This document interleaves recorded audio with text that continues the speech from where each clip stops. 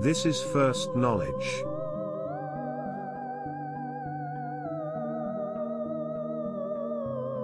For thousands of years men have gathered their families around the fire to tell them stories. Stories their parents told them, who their parents told them, and so forth. Most of this knowledge was passed on down, from generation to generation, only by word of mouth. The Paiute tribe of Nevada and Utah tells a story about a race of red-haired giants that lived in the area long before humans arrived. According to the legend, these giants were peaceful and lived in harmony with nature, but were eventually wiped out by a tribe of hostile humans.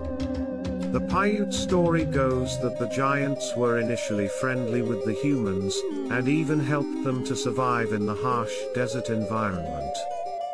But over time, the humans grew fearful of the giants' size and strength, and began to attack and kill them.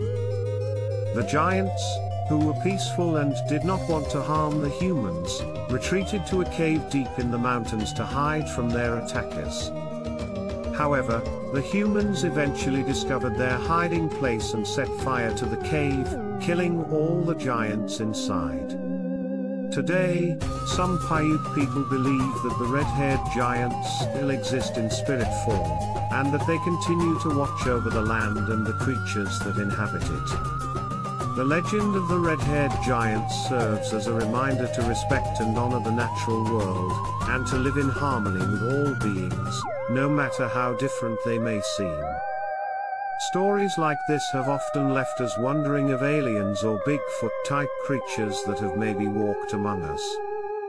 Where did they go? Did they perish in the Great Flood? Do they even exist?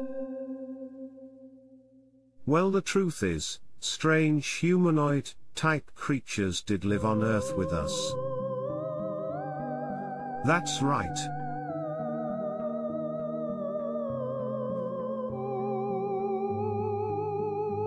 We were not alone.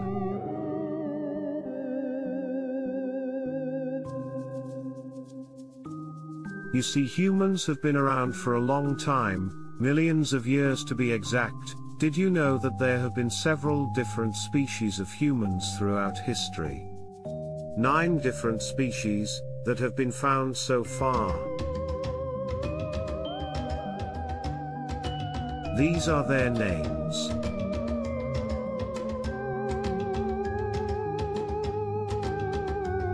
Sahelanthropus chadensis.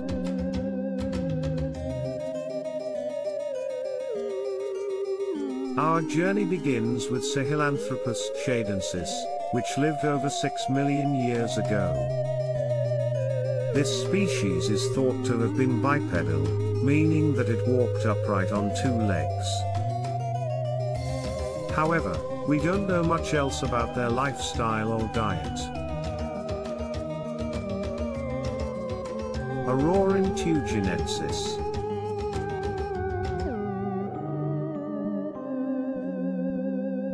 Next up is ALoNe, which lived around 6 million years ago as well.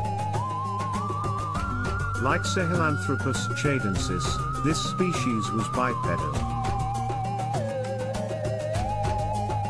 However, some evidence suggests that they may have spent more time in trees than their predecessors.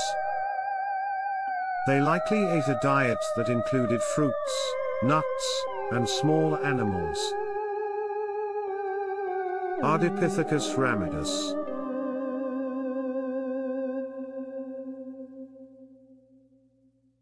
Ardipithecus ramidus lived around 4.4 million years ago, and was also bipedal. However, they may have spent some time in trees as well.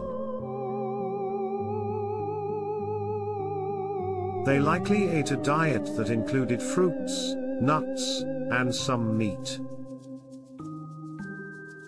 Australopithecus anamensis.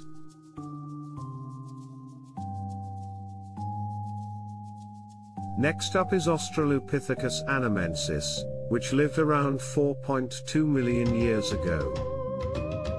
This species was fully bipedal, and likely lived in groups. They may have eaten a diet that included fruits, nuts, and some meat. Australopithecus afarensis.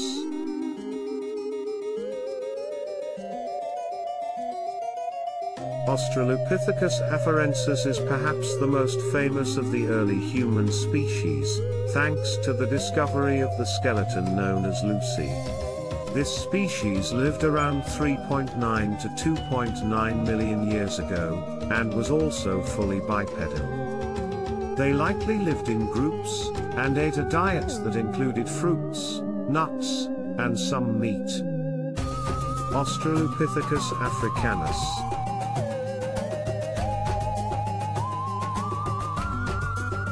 Australopithecus africanus lived around 3 to 2 million years ago, and was also fully bipedal.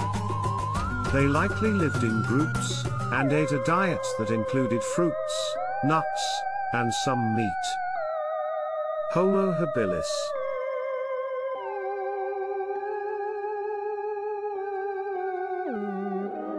Homo habilis is considered the first member of the genus Homo, and lived around 2.8 to 1.5 million years ago. This species was fully bipedal, and likely lived in groups. They were also the first species to use tools, which were likely used for scavenging meat. The Homo floresiensis, also known as the hobbit species, which lived on the Indonesian island of Flores between approximately 100,000 and 50,000 years ago. This species had an average height of about 3.5 feet, 1.06 meters, making it much shorter than modern humans. Homo erectus.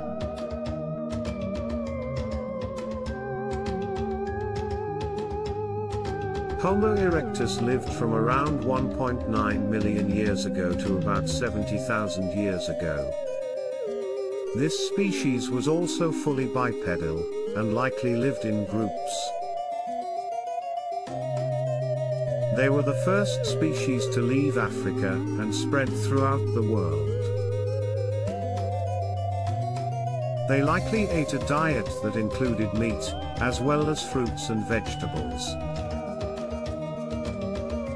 The Homo erectus, which lived between approximately 1.9 million and 100,000 years ago, and was found in many parts of the world. The height of this species varied depending on the location, but some populations were relatively short compared to modern humans, with an average height of around 5 feet, 1.5 meters, or less. Homo neanderthalensis.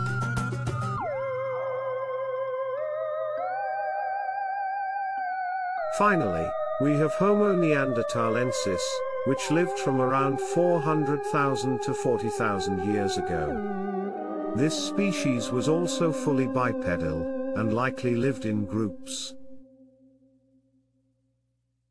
They were well adapted to cold climates, and likely lived in caves or other sheltered areas. They were also the first species to bury their dead, suggesting that they had some form of ritual or belief system. And modern-day humans are belonging to a group called Homo sapien. Do the giants in the Native American legends have any roots to any of these human species? The red-haired giants mentioned in Native American legends are not believed to be a specific species of human, but rather a separate race of beings that were distinct from humans. There is currently no scientific evidence to support the existence of a race of red-haired giants or any other humanoid species beyond those that have already been identified by paleontologists and anthropologists. The legends and stories about such creatures are often seen as a reflection of cultural beliefs and traditions rather than historical fact. The Great Flood is a mythological story that appears in many cultures and religions around the world. However, There is no scientific evidence to support the idea that a single global flood wiped out all or most of the species of humans that existed at the time. In fact, the different species of humans that have been identified by paleontologists and anthropologists did not all live at the same time or in the same place. Instead, they emerged and evolved over a span of millions of years in different regions of the world, and some species overlapped in time while others did not. The extinction of different human species was caused by a variety of factors, including environmental changes, competition with other species, and interbreeding with other groups. While some species of humans did become extinct, others evolved into new forms or were absorbed into other populations through interbreeding. For example, genetic evidence suggests that Neanderthals interbred with early modern humans, and that their genetic legacy can be found in the DNA of people living today.